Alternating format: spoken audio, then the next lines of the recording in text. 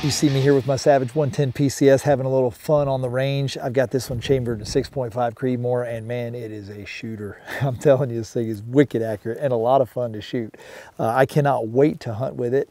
One thing you need to do though is check your local laws and make sure during the firearm season or any season that you plan on using the pistol that it is legal to do so, because every state is different and there are some states that have different requirements for pistols. For example, barrel length, magazine capacity, things like that. So we don't want you to get out there and hunt anywhere that it's not legal to use it, but where it is, by God, have some fun with the Savage 110 PCS. It is the most accurate pistol I have ever shot.